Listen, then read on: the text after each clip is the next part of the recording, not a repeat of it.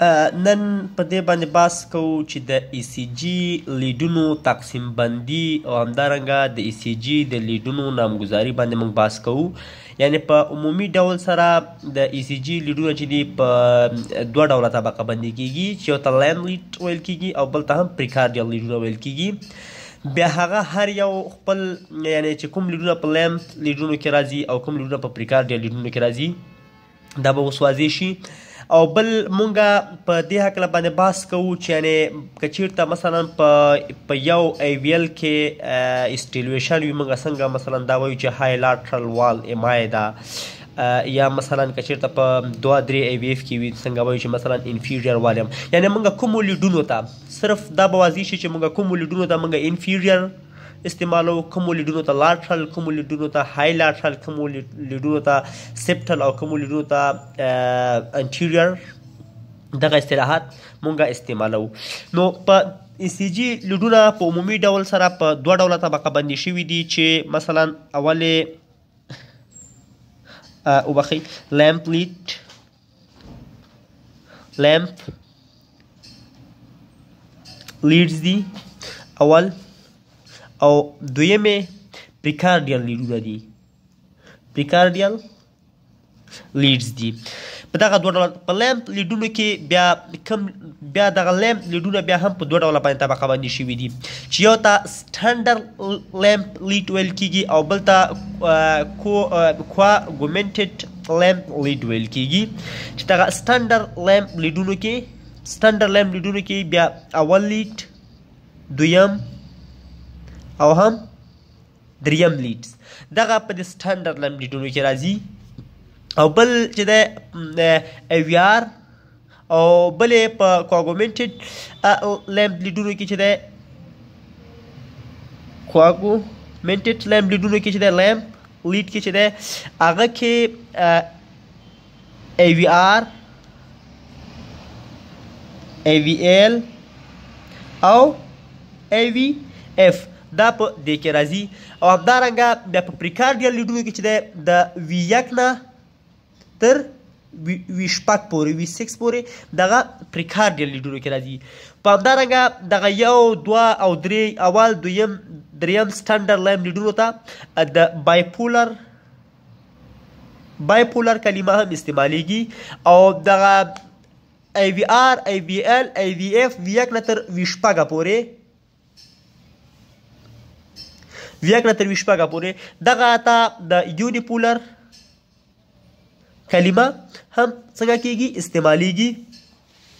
بیا د دې څخه علاوه مونږ د لیمپ وبخښئ د لیډونه مونږ څنګه مثلا وایو چې دغه د لاترل ده او دا های لاترل ده او دا هم انفیریور ده او دا چې ده هغه ده. که چېرته مونږ مثلا په دې شکل سره بله طبقه بندي په دې شکل سره کیږي، مثلا یو او AVL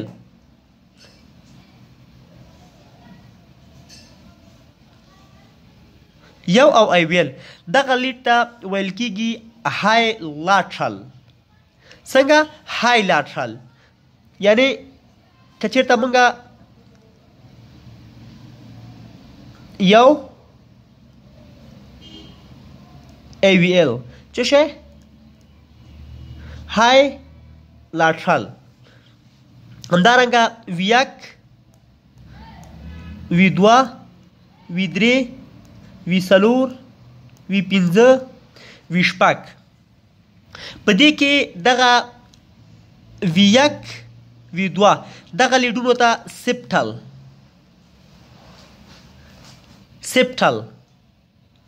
یعنې V1، V2 ته سپټل، V1، V2 سپټل لیډز. همدارنګه V3، V4 ته ویل کیږي انټیریور لیډز. V3، V4 انټیریور لیډز. همدارنګه V6، V5 ته ویل کیږي لاترل لیډز. V6 V5 ته ویل کېږي lateral leads او 2 3 AVF ته 2 3 AVF ته ویل کېږي inferior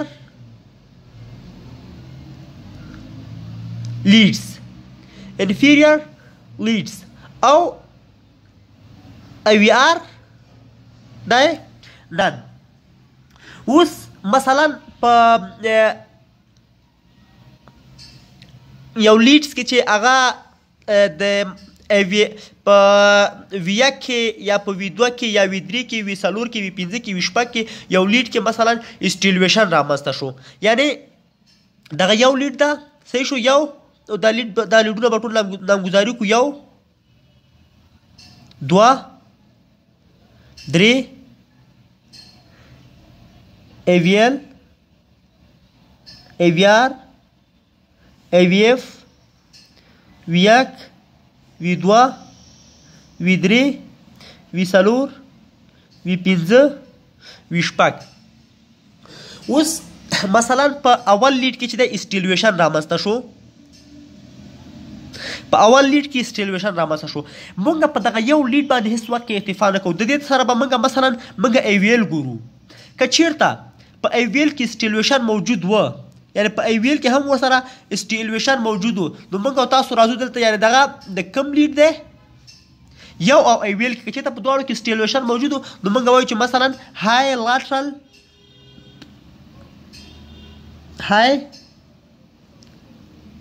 lateral wall امایده. احیانا که چیرته یوازې په اول لیډ کې اسټیلیویشن موجود و خو په AVL کې ورسره موجود و، نو په یو لیډ باندې موږ اکتفا هیڅ کله هم نه کوو. که چیرته په دویم لیډ کې اسټیلیویشن موجود دی، مثلا په دویم لیډ کې اسټیلیویشن موجود دی، بیا موږ په دغه دویم لیډ سره په دویم لیډ کې موږ ورسره چې ګورو، دریم لیډ ورسره ګورو او AVF ورسره ګورو. AVF یعنی دویم دریم AVF دغه درې واړه موږ ګورو. که چیرته په درې واړو کې اسټیلیویشن موجود و، مثلا موږ ورته وایو چې inferior wall امایده. احیانا که چیرته په اول او دویم کې اسټیلیویشن موجود و، نو موږ وایو چې مثلا septal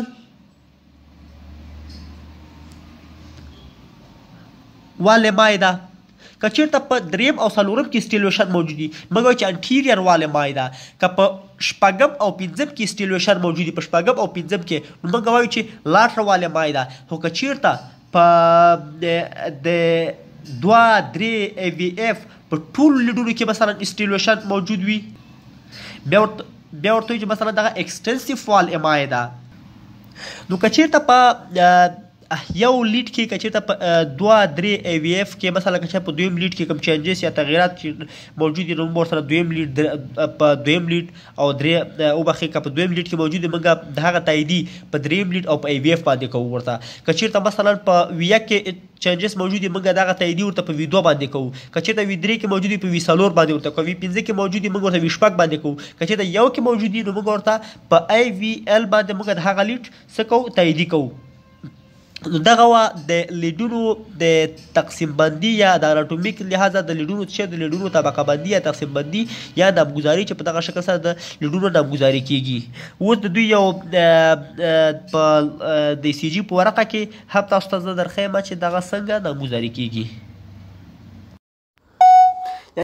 اوس که چېرته مونږ دغه د ECG یو پیپر وښیو یا د ECG یو ورقه وښیو، نو په دغه کې تاسو ته ښکاره معلومیږي چې مثلا دلته په یو چینجز شته، یعنی ټین ورژن شته دی. صحیح شو. ټین ورژن په کوم لیډ کې ده؟ ټین ورژن مثلا تاسو خپل ورته ګوري چې په دویم لیډ کې ټین ورژن موجود دی، یعنی دا یو ټین ورژن دی چې تاسو یې ګورئ، یعنی ټي معکوس ده، یعنی ټین ورژن په دویم لیډ کې موجود دی. اوس مونږ همدغه چینجز مونږ ګورو چې په بل کوم لیډ کې شته دی، یعنی دې سره د دویم سره مونږ کوم لیډ مونږ مثلا انفیریر لیډونه هغه کوم لیډونه دي؟ دریم لیډ ده او IVF لیډ ده.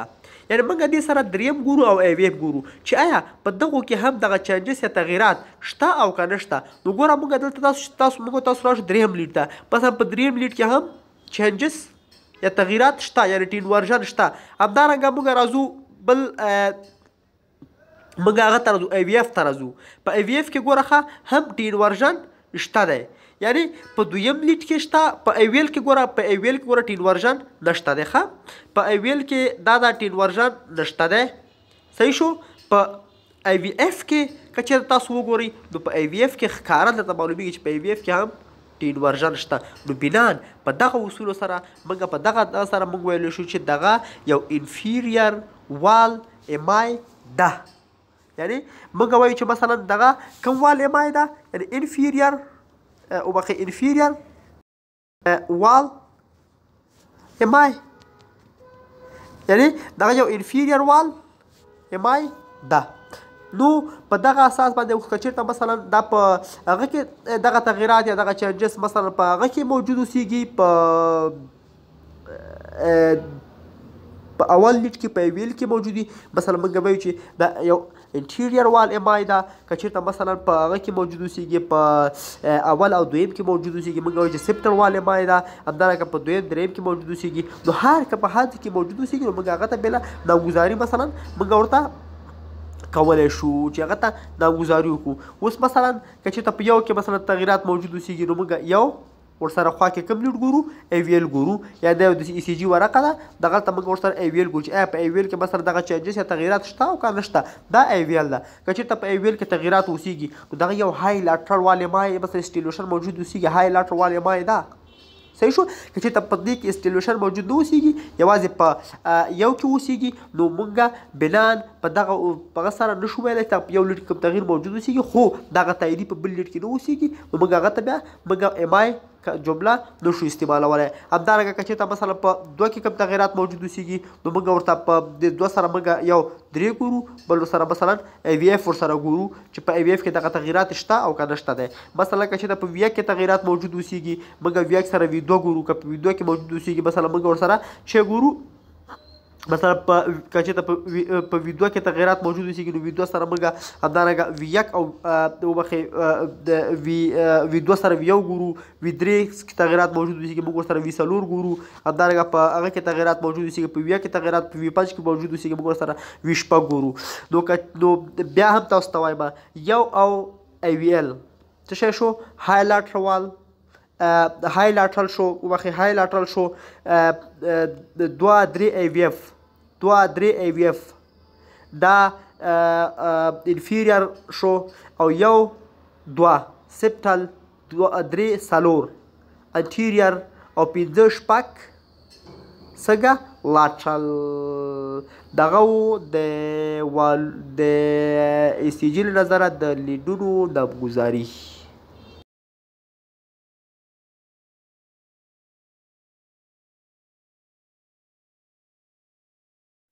یا هم دغلته تاسو وګورئ چې اوس ګوره یو مثلا دغه یو لیډ ده،